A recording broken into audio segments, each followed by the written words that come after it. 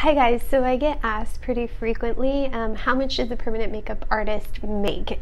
Specifically from my students, rightfully so, but I wanted to show you and be super transparent about how much I make on permanent makeup. So I'm going to show you my main net earnings just for permanent makeup.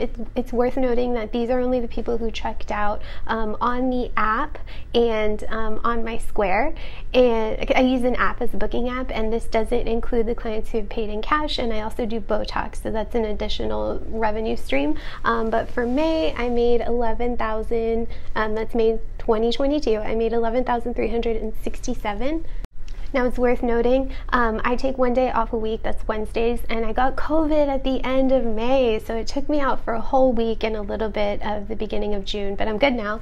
And so I wasn't able to take any clients for a whole week and a half. So I'll show you April. I went on 2 vacations, but they were only 3 days and 3 days, so 6 days total. And my income for April was $6,393. So again, working a regular schedule and just taking a few days off. But if you guys have any questions, feel free to drop a comment below. Thanks. So if you've already got your start and you're feeling discouraged, stick around because I have a story to tell you. So when I first started doing this, I quit my corporate job. And it was a pretty good job. I was not entry level, so I was making okay money.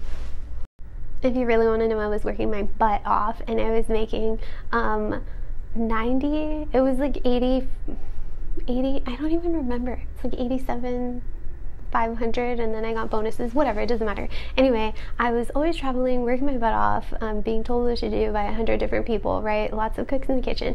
And I had a very good group of women that I worked with, and so when I finally quit, I get a text from one of them, and she basically said I was nuts. She said, you have a degree, so much potential, you put in so much work building your career, you're making a huge mistake. And I said, I need to try this out. Something in my gut was telling me this is it. This is going to make me happy and make me feel whole. And sure enough, it worked out.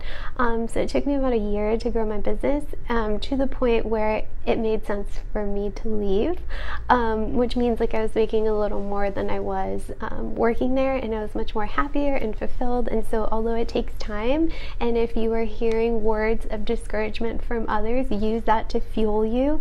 And if you need help, let me know. More than happy to help any new artists starting out who aren't getting as much business as they'd hope. Thanks.